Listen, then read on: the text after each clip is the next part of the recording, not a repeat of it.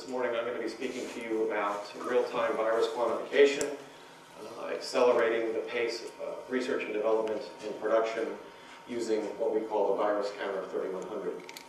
So I've been the Chief Technology Officer for this company for 9 months now, and so I haven't hit a lot of these venues yet. I thought I'd give you just a brief introduction to myself, give you a sense of what my background is. For the last decade, leading up until June of last year, I actually led the flow cytometry division of what became Thermo Fisher recently, but previously was Life Technologies in Vitrogen and molecular probes. After a decade there, I asked myself the question, what do I want to do for the next 20 years of my life? And decided I wanted to try a startup, or a startup. I was familiar with VirusSite. They had presented to us at Molecular Probes in 2012, and just was enamored with what they had done in terms of taking a very complicated technology, that being flow cytometry, and reducing it to a very particular analysis and platform, that is virus quantification. As you'll see, it's not an easy thing to do, but they seem to have managed to get themselves in a really good position there, and very exciting given what's going on in the world right now with all of the viral outbreaks around the world. So I was just totally enamored by the technology. I called them last February and asked if they had any open positions, and fortunately they were looking for a technology lead, so I grabbed the position and started there in June of last year. So let's get into the presentation. Virus quantification, these are not viruses, but they are nanoparticles. I wanted to put in perspective how difficult it is to detect particles of this size. To put it in perspective, that's probably about 50 nanometer particles. So if you extrapolate that across the screen, then the entire width of that screen would be a minor fraction of the width of a human hair. So incredibly difficult to detect, as you probably all know. And for many years, as we'll get into, often biological readouts were used to detect viruses. The other thing that makes them very particularly difficult to recognize in a flow cytometer is their small size. Typically, flow cytometers will use a scatter parameter, where you're looking at the interaction of the light with the particle. And so the particle actually scatters the light due to internal reflections, etc. It's not unlike how a rainbow is formed inside of a water droplet, right? The light goes in, it bounces around, and it shoots out at different wavelengths. Almost impossible to do with the virus because they're so small. Your wavelength of light has to be around the same range as the diameter of the particle that you're looking at. And since the lowest wavelength light that most cytometers are equipped with would be UV at about 350 nanometers, and since viruses max out at around 300 nanometers, it makes it exceptionally difficult to look at them by traditional flow cytometry. And so VirusSite has done some very special things to allow for that detection. Before I go there, though, the question is, the larger overriding philosophical question is, why do total particle counts matter? I think it can be summed up nicely here if you look at, from virology, an analysis of the particle to plaque forming unit ratio. So this gives you a sense, I guess, in the end of how efficient some of these viruses are in terms of packaging themselves effectively so that you get intact infectious virions. And you can see that the range is quite dramatic, anywhere from alpha virus that's around 1 to 2, all the way down to papillomavirus here at about 10,000 particles per plaque-forming unit. There's a growing body of evidence that suggests that non-infected particles are biologically active. Being a molecular immunologist myself, that really speaks to me, given most of the morbidity and mortality that we see with viruses, or a large amount, is due to the extreme immune responses that we're seeing to these organisms. There's also the emergence of what are called non-infective vaccine modalities with virus-like particles, and so there you're not going to be able to use a plaque-forming unit assay because there's nothing there biologically active to go after the cells that you'd be looking at. They're both essential, that being the titers and particle numbers for accurate viral characterization for some of the reasons that I just pointed out. And then previously this had not been possible due to the nature of the particles and some of the things that I alluded to in that first slide about how small they are, how they scatter very little light, and how difficult they are to detect even with the most sensitive techniques in a rapid way, and that being flow cytometry or standard flow cytometry. Traditional methods, just kind of a brief overview, and then I'll dig into a little bit more granularity on the different techniques in the next few slides. Traditionally, they are very time-consuming. Plaque titer can take days to weeks. And being a student of flow cytometry, I look at this and I say to myself, well, this is using counting statistics just like a flow cytometer does, and just like you would in a hemocytometer. And in Poisson counting statistics, your standard error is the square root of the number divided by the number. So if you have a very low number of particles that you're counting, then your error is going to be extremely large. And so there are many, many different areas where you can get enhanced error with this kind of assay. Not to mention that it's a biological assay that has a lot of distinct and different variables. That makes them very expensive and technical. Often we talk to people who kind of don't appreciate fully technician time. They tend to look at just the cost of materials, but it's extremely expensive. And of course, that can cause delays, and delays, especially in larger companies that are making vaccines, means money. When they're actively creating their vaccines, and their seasonal approach is costing them quite a bit of money on a day-to-day basis. So as I mentioned, I'll dig in a little bit more on some of the traditional ways of looking at virus particle counting. I'm not going into a lot of the analysis of the neuraminidase or surface proteins on these, but just focusing mainly in the virus particle counting area. Plaque assay, as I mentioned, days or weeks, the labor is high, cost per sample is medium. The pros are it is a functional assay, it's cell-specific, and it does give you a direct and observable readout. We've talked about some of the cons, long time, cost. Electron microscopy, obviously also very expensive. You need an electron microscope to actually perform these kinds of assays. It does give you a direct morphological observation. You can see any aggregates that are present, but you do not get a good biological readout in the sense that you don't know which of the particles may be empty and which ones may be full. Remember that table that I showed you? That can vary dramatically. Fluorescence focus, that is also similar to plaque assay. It's a little bit faster. There you're using antibodies with fluorochromes to detect the expression of viral proteins before the cells actually lyse, but still subject to some of the same cons as the plaque assay. And then of course, TCID50 and EID50 functional assays, but again you've got a very similar long time to answer using a cell culture type of approach. So in terms of the emerging virus particle counting methods, there are a couple that rely upon multi-angle light scattering. I did tell you that viruses are difficult to see using scatter. That is very true. If you, however, use different angles and collect more light coming around the virus, then you can see some of the light that does interact, albeit small. There's also another approach that uses Brownian motion, very similar to that first slide that I showed you with all the particles moving. It takes advantage of the fact that in random Brownian motion, smaller particles move more quickly than larger particles. And so it's actually able to trace the change in speed or the difference in speed and then correlate that to particle size. And then of course the virus counter, which is my main reason for being here today. The precision is very high. You literally collect your sample in 1 minute. There's a 30-minute incubation period with the fluorochromes and the reagents, but you're collecting 1 minute worth of data. There's time on either side because the instrument was designed to actually clean itself in between, do another test of accuracy using small microbeads, and then you run the next sample.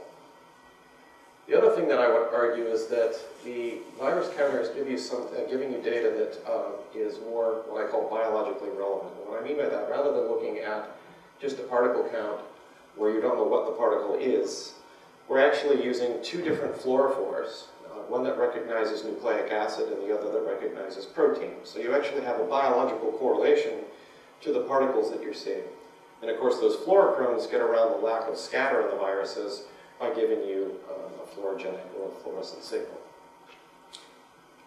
So what I'll do is I'll dig into the virus counter in some detail. For those of you who may be familiar with the virus counter, I'm going to get into probably much more detail than you've seen so far. This is a workshop, so I always figured we should have something tangible to do. I brought some props. It looks like they're all probably too far away and not close enough together, but you're welcome to take a look at this, and I'll speak to what these are as we go through. So it's a novel approach, a directed approach to look at total virus particle counts. It's the first and only automated technology specifically developed to quantify virus particles. What you see here is the auto sampler that allows for 96 well analysis. The virus counter sits on top of it, and I think this may be the first trade show that we've brought the full system to. So we have at least the skin of the virus counter, and we do have a platform and 96 volt plate loader at our booth, so please come by and take a look at it. You get results in what I mentioned, minutes, not weeks or days. I've already alluded to the fact that you can use it as a standalone, putting one vial on at a time, or using a 96 well plate that lets you set up your experiments, go home, come back the next day, read and analyze your data, and then set up another experiment. So it makes things very efficient. And it's got a rugged industrial design, and the software has been set up to be 21 CFR Part 11 capable in terms of data storage, traceability, etc. And those are all, you're not charged for them up front. If you need that capability, then you can pay and have those things added. So how does it work? I've mentioned the fluorogenic dyes, and I want to stress that word fluorogenic rather than fluorescent because it's very important, and I'll tell you why in the next slide. It's a 30-minute staining protocol. I've already mentioned that the instrument itself is small, self-contained. It's about this big, and again, please come by and take a look at our booth. The software, powerful yet intuitive, I would definitely agree with that. When we built the world's first acoustic focusing cytometer at LifeTech, one of the things, or the expressions that came out of the development was that it's always about the software. The software is always difficult in flow cytometry, difficult to interpret. And I gotta say, this is one of the most easy to use, most intuitive softwares that I've ever used in cytometer. And of course, the assay is very simple, and cost per sample is dramatically lower than you'd see in other approaches. So for me now, this is the fun part, having been at molecular probes for a decade. We do not, as a company, and I apologize, speak to exactly what the structures of our compounds are. This is a DNA dye, not specifically the DNA dye that we use, but I put that up there to make the point about how it works. By fluorogenic, we mean that the molecule, as it stands free in solution, may be colorimetric, but it may not be fluorescent. And often that's because you have sway or wobble between some of the fluorescent parts of the molecule. And what happens was, in interacting with its cognate ligand, in this case DNA, you can see the helix down here, you end up with portions of the molecule sticking into the DNA molecule, and when you impart that rigidity, then the fluorescence increases. It can increase anywhere from 100-fold up to maybe even 2,000-fold, depending upon the fluorochrome. Now the beauty of that is, since you can't readily wash viruses like you can cells with what I call a blood bank centrifuge, you have to leave your reagent in solution. And that can cause problems, because that means that you have reagent potentially whose background could swamp the specific signal that you're seeing. But by using a fluorogenic molecule, you can avoid that, because anything that's free-floating in solution is 100-fold at least less fluorescent than the dye that's floating around free in solution. The same can be said for our protein stain. Again, similar to this isn't the exact dye, but with the bend that you can get around this bond right here, this makes this colorimetric, but it is not highly fluorescent until it binds inside of a protein. So those are the two dyes that are used in our system. Now the part that I would have passed around, and please stay afterwards and you can take a look at this is an antiquated flow cell from our instrument, but it still makes the point. The principle of flow cytometry that allows for particles to be analyzed, even though they're quite small, is called hydrodynamic focusing. And you can see that here in this cartoon that I put together. Effectively, what you have here, kind of a cartoon, is your sample coming up through this tube here, a sheath fluid coming in here. That sheath fluid is moving much more rapidly than the sample itself, so you've got sheath going very quickly. the sample comes in, they may be very close together, but by the time they get here, they get accelerated out of that needle. And so that acceleration separates them, and then it also forces them through the very center of the laser. So laser power is typically Gaussian in distribution. There are newer lasers that have flat tops on them, but this laser is Gaussian, and so you want to make sure that your virus particle goes through the very center so you get maximum stimulation. And that way those fluorogenic molecules that I talked about, that may not be the brightest in the world, they get maximally stimulated and you see a signal. You can kind of see this here in the newer generation of the flow cell, this angled part here and here, really kind of this here, and then you can see the small needle for the sample introduction. Now, in contrast to conventional flow cytometry, actually what we call the core size here, and that's the width of the sample core once it gets accelerated and becomes stabilized.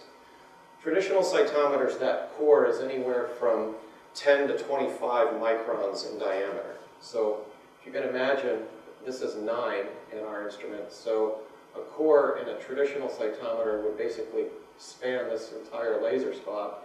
And so when you go through parts of the laser that are not as intense, your signal drops. That can not only increase your CV, but can also lead to missing a particle as it passes through. We also make the full kits for the product. This is one of the other things that I really appreciated about this counter. It doesn't leave anything to guesswork. You have the vials, all of the different reagents that are included. The caps are all color-coded. It's very clearly labeled what they are. Again, if you were all closer together, I could pass this out and you could take a look at it, but please come up afterwards and take a look. So everything is there. All of the individual vials for the 200 tests that you will need, the fluids, the performance beads that I talked about, all of the other solutions that are there and necessary to run the instrument. So there's nothing you need to think about. There's nothing ancillary that's out there that you need to pick up. Everything's included. This is the standalone kit for individual samples, and then of course the same for the 96 well format as well. So inside the instrument then, the flow cell that I just showed you, the little cartoon with the sheath fluid running and the viruses, this is the top of it. So we're looking down at the instrument right now. So imagine the sheath fluid and sample are coming down underneath, they're coming out on top here, and then that flows into the waste. So now you need to identify or get that laser into that, what we call interrogation point. So up here is a diagram of what's shown here, maybe difficult to see. The laser is right here, as it is here. It produces green light at 532 nanometers. This was necessary for the 2 fluorochromes that were chosen for the instrument. There's actually a very innovative piece right here, which is extremely simplified here. You can see it down here. This is a mirror that reflects the laser through a shaping optic and then into the side of the flow cell, into the quartz cuvette. This is unique because if the instrument goes out of alignment, you can actually set it up to auto-align by itself. It'll go find a position that's optimal for the laser. And that's critically important because I mentioned to you, we've got single micron clearances in a lot of these metrics and measurements that we have inside the instrument. Of course, the fluorochromes have different wavelengths of emission. One of them is orange, and the other is kind of a bright red color. So both wavelengths of light come out. They go through a spatial filter. They hit a dichroic mirror, which is a long-pass mirror. So it lets the longer wavelength of light go into this detector, the protein photomultiplier, and it pushes the nucleic acid signal into that EMT. And that way you're able to separate the 2 wavelengths of light coming off of the virus. What that allows you to do, in my crude example or drawing of a virus as being an icosahedron here, this would be an empty virus particle. This would be nucleic acid, maybe that did not get incorporated or effectively placed into a virion. So you have 3 basic scenarios. You've got nucleic acid that's naked. You've got the capsid with protein and an envelope on it that has nothing inside. It goes back to that correlation between particle or plaque forming unit. This can happen quite frequently. And then the ideal situation is where you have nucleic acid and protein present. Both fluorochromes are binding. as the viruses and the particles pass through. If you have nucleic acid alone, you get one signal. If you have protein alone, you get a different signal. I hope you can see this is a red peak, this is a blue peak. And then, of course, if you have both present at the same time, you get a simultaneous event. You can see that, maybe a little bit difficult here, but there's blue and red in all three of these peaks here. The other unique thing that the instrument does in terms of precision, these dotted lines that you see across here are the thresholds. And that shows you where these signals need to jump, basically to give you a positive result or a count. That is actually dynamically handled. So in that 1 minute, and I'll get into this a little bit more, there's 45 million pieces of data that are collected, right? At 250 kilohertz, it's sampling every 4 microseconds. So over a minute, that's 15 million individual queries to the PMTs to ask what the voltage is coming off of that PMT. So that's a lot of data, but it also means that you need to be cognizant of any low frequency changes in the instrument, just normal variations. And so there's an algorithm that on the fly actually calculates in very small discrete pieces the baseline and the threshold at that time to make sure that it corrects for any variation in the instrument. So what does the virus counter actually measure? I just mentioned to you, it goes out and it asks the PMT, what is the voltage at 4 microseconds? What is it at 8 microseconds? And it does that 15 million times over a minute. And then simply put, it plots the voltages over time. And it's hard to see there, but I've got both blue and red just stylistically put up there for an example. They're plotted, and if you will, take that little piece of data here, and you could argue that it represents a very small section or a very small time there. And then those are plotted over time, and you get these very nice peaks that give you the data that I just showed you. The other thing I like about this is that it's what I call, it's the purest form of flow cytometry data, because a conventional cytometer, you get dots, they're dot plots, and everybody looks at them and goes, oh, those are cells, and they're positive for this or positive for that. Well, the reality is those are voltages that are plotted as a dot, like one voltage versus another voltage. Our instrument creates voltage peaks, so it is the most basic of flow cytometry data, and it's very powerful. It allows you to analyze. So if you go down here, this is the whole 1 minute pulse. The peaks are just too small to see, but this little box indicates that this has been expanded to this box here, and then this box has been expanded to this box here. There are too many data points for the instrument to store all 45 million events or 45 million pieces of data for each run, so the instrument stores the last 6 seconds of the actual plot, and then it calculates the statistics on all of the other data that it collected. One of the things that you can see here very nicely is dual peaks. On some instances here, we just had a protein peak, so that would not have been counted as a simultaneous event, so it would not count as a virus. Over here, what we have is something called coincidence. That's where 2 virus particles are very close together. So as it went through the laser, the voltage went up, and before it can come all the way back down to baseline again, the other virus was so close to it, it went back up again. And so you can actually plot and look at the widths of the peaks that you have, and you can very easily determine when your concentration is too high. Your counts will start to plateau because you're beginning to count coincident peaks as 1 peak rather than 2 peaks. So for me, it was very powerful, very intuitive, and very obvious.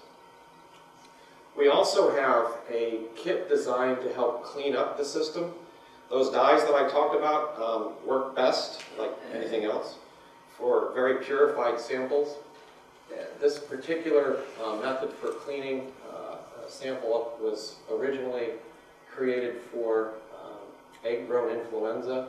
We've actually taken it in the larger form. I think we do express in our literature that this was a product that was designed by General Electric, GE Healthcare.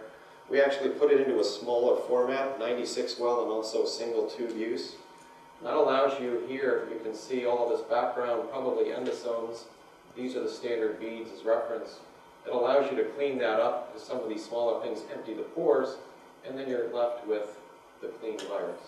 So people have been using that in addition to influenza on other viruses as well, dengue, Marek's norovirus, etc. So if we then come back full circle and talk about a comparison of the different kinds of virus particle counting or virus quantification, here we've got different viruses, 3 different methods of counting the virus counter, electron microscopy, and also TCID50. It's reminiscent or brings me back again to this story here, how inefficient sometimes the packaging of viruses can be. And so that's clearly reflected in the data. In this particular case, looking at electron microscopy and virus counter versus TCID50. You get some dramatic differences in those counts. Now, both may be important. You may want to know what the infectious dose is, etc. But it's always nice to have that particle count, especially if you're going to do anything functional, or certainly with a vaccine in mind in the end. So there are other areas of impact. I realized I better move very quickly now. I'll talk just briefly about vaccine production, protein expression, and viral therapeutics in terms of the impact of knowing both your plaque-forming units, that biological readout, as well as actual virus particle counts. In vaccine development, of course, you're probably all very familiar with this. There's a cycle in terms of development of vaccines, and there are discrete areas along the way where virus counting, exact particle counts, are extremely important. If you look at virus growth, the first part of the process, and then there's viral purification and manufacturing, this points out, using 2 different media, medium A and medium B, how important it may be on a very discrete, contemporaneous timeline to be looking at what's going on in your samples.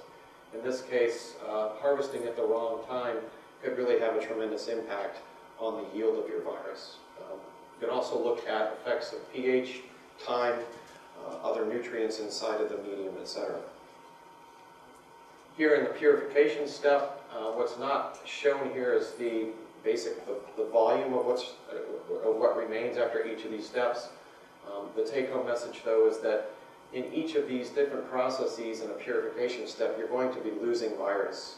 And it would be extremely helpful to know where you're losing the most so you can optimize those conditions. All of this work was done using a virus counter. And then, of course, in the manufacturing part of this, you need to ensure consistency, lot to lot, track manufacturing from start to finish, and this just once again points out the different results that you can get with the 3 different formats. Baculovirus, I think those presentations happened here this morning, so I won't go into a lot of detail around the background, how it's used, but this is incredibly important as well. These 2 different constructs A and B, again, a dramatic reminder of what a difference it could make when you actually harvest these and how you assess the effectiveness of different constructs that you might be using. And then finally here for baculovirus, monitoring infection, here looking at TCID50, which again is kind of like a plaque titer assay. You're looking at cell death. And correlating those with the log virus counter result, you can see that it does correlate extremely well, which you'd expect it to. But you can use the B, y equals mx plus b part of that, kind of the intercept, or as a way, a log transformation to look at the difference between the actual counts. And 1.99 is almost 2. It indicates that it's actually 100-fold. The virus counter is counting 100-fold more particles than you get from TCID50. Again, pointing out the dramatic difference that you can have an actual particle number and plaque titer or biological readout.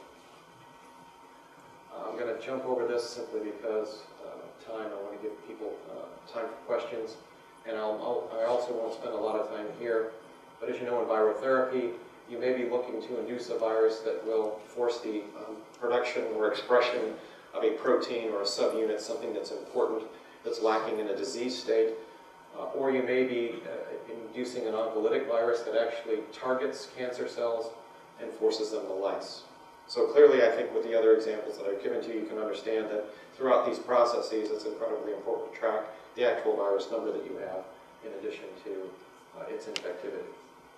This one as well really struck home for me if you're looking at virus amount, in this case HeLa cells infected with measles, and you're trying to determine when it might be best, depending upon what you're doing to harvest, you might just look at this plot and say, well, you know, the more the merrier, but if you start to look at TCID50 and you see this starting to tail off, it makes you realize that, well, sure, the count is increasing ever so slightly, but I maybe should have stopped way back here, because what kind of proteases or nucleases are the cells creating where they're basically becoming toxic inside of the solution? So for me, an extremely important indicator of cell health.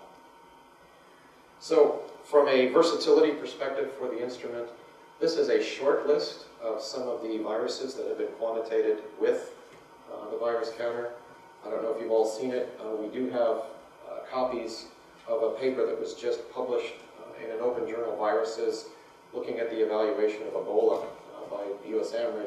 We do have copies of that at our booth, so you're welcome to come by and grab them. But this is just a short list of the viruses that we've looked at. And while I can't speak to it because of intellectual property issues, we are enhancing our detection reagents and plan to be introducing many more different ways to look at viruses to hopefully expand the numbers of different kinds of viruses that we can see. And so to kind of wrap up, this is where we have placements currently. I think this is a short, a partial list. Anything that has a blue box in it is where we have more than one instrument placed. And our idea is really to help the scientific community, and in a perfect world, make the virus counter kind of the standard for whole particle detection. For me, the most important part of that is the biological relevance that comes from the use of two fluorogenic molecules that recognize nucleic acid and protein. We also, as I mentioned, do have a auto-sampler, and I won't go into a lot of detail there. You can come by the booth and see it. Again, this allows for 96-volt plate running, and we do have one, we're placing them now, but we have one at the office, and my associate scientist who uses it just loves the fact that he can set up an experiment, put it on the instrument, come in the morning. It's a really nice workflow. He can look at his data, interpret it, set up the next experiment, get it all running, start it, and go home. And he's basically working while he's home because he's running the samples overnight. So I'll end with that. Again, thank you for the opportunity and everybody for coming. I'm happy to take questions. It looks like we've got about 7 minutes left, so thank you very much.